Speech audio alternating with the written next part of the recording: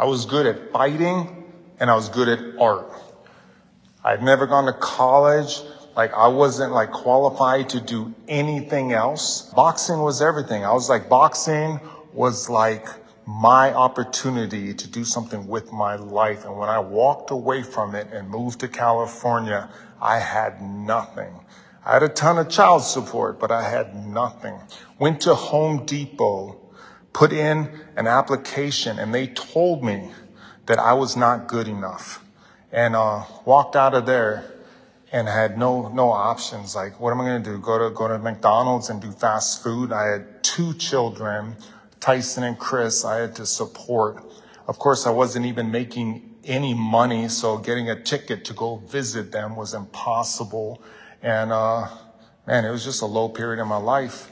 And then all of a sudden, I looked in the paper and I saw a saw operator. You guys know the story. I went to Campbell Tool and Metal. They gave me a job. I learned the saws. The truck driver that used to go to all the machine shops, I didn't even know what machining was, came back, and the owner of Zenola Manufacturing, he actually said, hey, do you know a young guy that has a crazy head on his shoulders that we can teach a trade to? And he said, absolutely. I have one guy in particular. And he came to me and said, you need to go over there and apply for this job.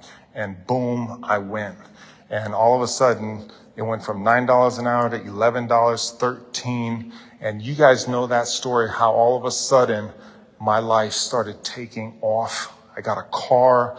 I started like paying rent and got my own place, and I was paying my child support, and everything just took off from there. I had a childhood friend. This person, actually it was my childhood friend's mother, and she also lived in Sunnyvale, California, where I was at. We were talking about jobs, and like I looked at her and she was like a businesswoman, and she like had done like a lot of great things. And we were like, I would just have talks with her about business. Like, being from Hawaii, I'd never been around like true like professionals, you know? And so I just like to hear her different stories and how she rose up and stuff. And one day she looked at me and she said, Titan, like, so now you're working and you're making more money. Like, what is your all-time goal? And I thought to myself, and I thought about construction. I used to hang drywall. I used to, labor, and I even drove a backhoe in Hawaii when I was young. And I thought to myself, you know what, the guys who are actually making good money, they were like in the mid-20s. So I was like, now I'm probably making like $13, $14 an hour at Zenola Manufacturing. So I said, my goal, where I've made it, like she's like, if you made it, like what is the goal? And I said, if I could make $25 per hour, like that would be amazing. And I feel like I actually achieved something. And she looked at me and she said, Titan, you would not even be able to raise a family on $25 an hour. And I remember like thinking like, oh, it seems like a lot of money to me.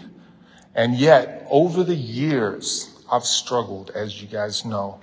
But at the same time, I went out and I actually opened my own company, and I solved the right problems, and I've done the things that needed to get done to actually bring in a great income, to take care of my family, to purchase, a house, to bring my boys over, and to come live with me. And now they work for the shop and all of it,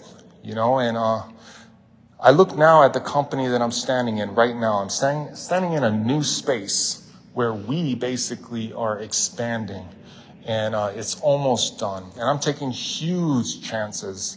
But I think back to that time when Rosie asked me that question, and I said $25 an hour.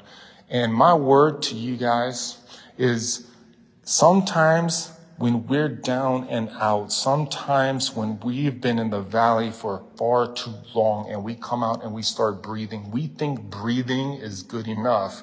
And like, if we can just get comfortable breathing, like that would be amazing.